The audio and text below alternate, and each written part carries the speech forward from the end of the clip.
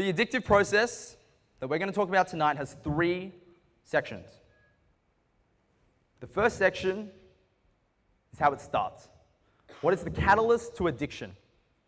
Right? So what are the environments? What are the conditions that first instigate that addictive loop? What gets people in it? Okay? And we're going to analyze Tinder in the context of that. Number 2, we're going to have a look at, okay, once people have got in that loop, they've started the addictive loop, right? You've attracted them, you've engaged them, you've piqued their curiosity. Once they're in, what are the systematic steps that you can take to take them all the way around?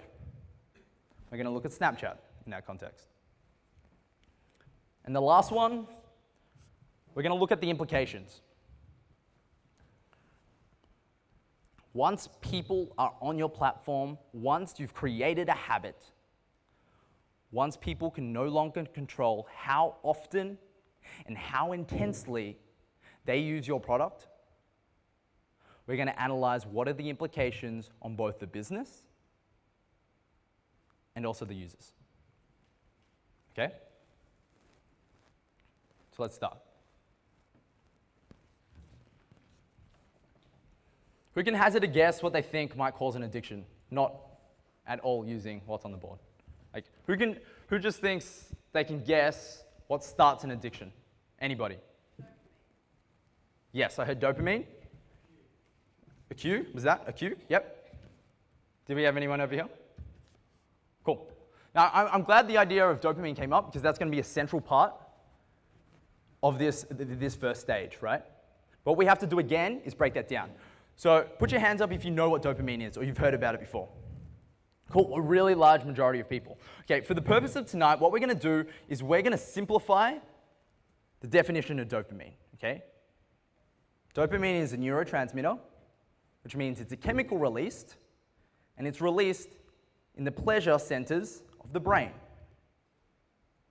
So for the purpose of tonight, what we can say is that an increase in dopamine will increase our feelings of pleasure.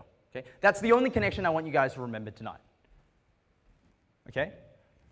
So what you have to also consider is that humans, inherently speaking, are pleasure-seeking people. Pleasure-seeking species, animals, whatever you want to call us. Right? So what are we always going to be seeking? We're going to be seeking pleasure. We break that process down. We understand that we get pleasure when we get increased dopamine. So working backwards from that, what do we have to figure out? Yeah, how do we increase dopamine? Absolutely, right? And the way we increase dopamine, ladies and gentlemen, is when we satisfy needs or we make ourselves happy. Not like that, okay? That probably works, but not like that. So let's break down what types of needs we need. Physiologically speaking, there's this idea of Maslow's hierarchy of needs. So Maslow's hierarchy, for those who don't know, is a pyramid. At the base of the pyramid are our most fundamental needs, things like sex. I don't know why I said that first, but things like sex, things like food, things like water. Next layer up, things like safety, shelter, physical safety. Next layer up, self-esteem. Next layer up again is we're going to start looking at self-actualization. That's just when you have like an existentialist fulfillment, right? You understand the purpose of life, you're morally enlightened, all these things, right? When we can fulfill one of these needs, our body will release dopamine. That's all you have to remember. When you can fulfill one of these inherent needs that we all have, right? And it doesn't necessarily have to be in that order, but when you do that, your body's happy for that. And when your body's happy that you've satisfied its needs, what happens? It releases more dopamine. When you release more dopamine, you increase the feeling of pleasure. That's right. You get your body to start feeling pleasure, it will thank you for that. And what will happen is it will keep coming back. It forms an association. It says that this activity led me all the way through to make me feel happy, made me feel pleasure. So I'm going to go back to that activity. Okay? So that's how the addictive loop starts. You satisfy a need, ladies and gentlemen, and from there, You increase dopamine, you increase pleasure, and you get people liking that connection between a stimulus and an outcome. So now we're going to have a look at Tinder. It's a pretty obvious one. A hint is there's actually two. But what are two needs that you think Tinder fulfills? Validation. What was that one? Sorry? Validation. Elimination? Validation. Validation? Yeah, that's absolutely one, right? So that's the second one. Social validation is one that Tinder absolutely fulfills. The first one's pretty easy, right? It's sexual interest or like a feeling of romance, feeling of acceptance. Okay? They're the two. So let's have a look how Tinder do it so well. What happens when you first open Tinder? What does everybody see when they first open Tinder? Not saying I've used it, okay? This may probably divide the audience. Actually, it certainly will divide the audience, whoever calls out.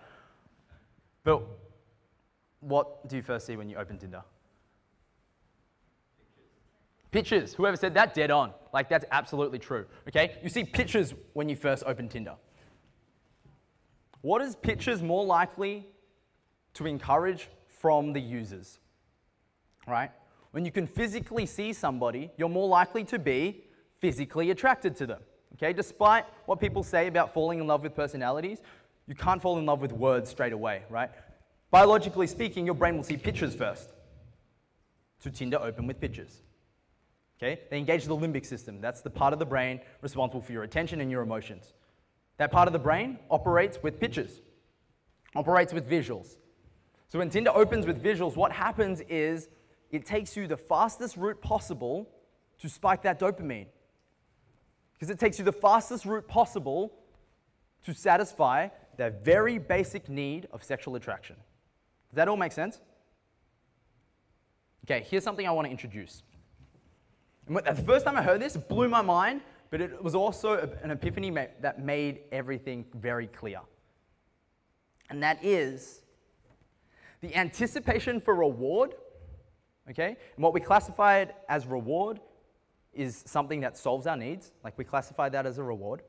The anticipation for a reward is seen more favorably in the brain than the receipt of the reward itself. I'm so sorry for this microphone. Is seen more importantly than the reward itself, right? So what that means is that when you anticipate a reward before you've even received it, your brain will spike dopamine more than when you actually get that reward, okay? And this is why it works